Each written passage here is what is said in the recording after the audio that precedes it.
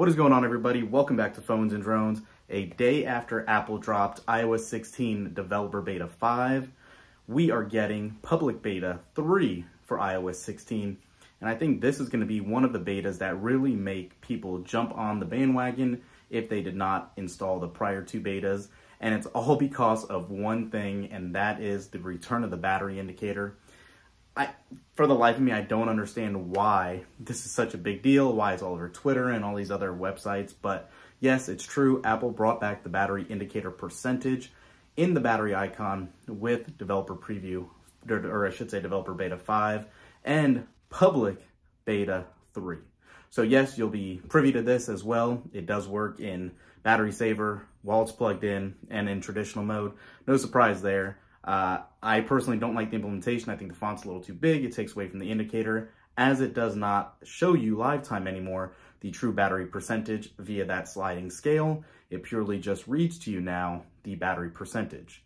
In addition to this change, with Developer Preview 5 and Public Beta 3, you're going to get a couple of tweaks to the music widgets, as I did a video on yesterday. You're going to get a couple of other new options in your general settings as well. You will also get new sound profiles for your Find My items. So if you find your iPhone, if you trigger it from your Apple Watch or anything of that nature, that will now be a little different sounding. It does make it sound a little more unique and call to action sort of, but just a personal opinion there as well.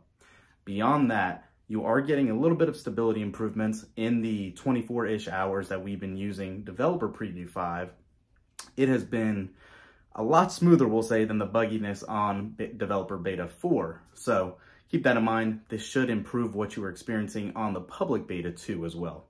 Aside from that, the battery has seemed to improve a little bit. The screen has stayed cooler. I haven't had any auto brightness issues like I did experience partially on Beta 4 and and Public Beta 2. So I have two devices. I have an iPhone 13 Pro Max and an iPhone 12 Pro.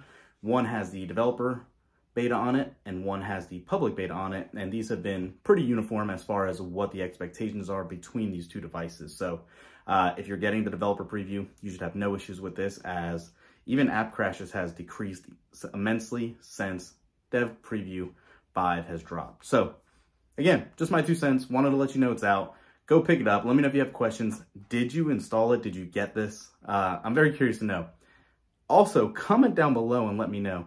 Do you guys think this battery indicator should be blown up as it is? Obviously, yes, it's been a couple of years since Apple has added this or has taken it away to re-add it now. This isn't a feature, really. It just blows my mind, all of this attention it's getting.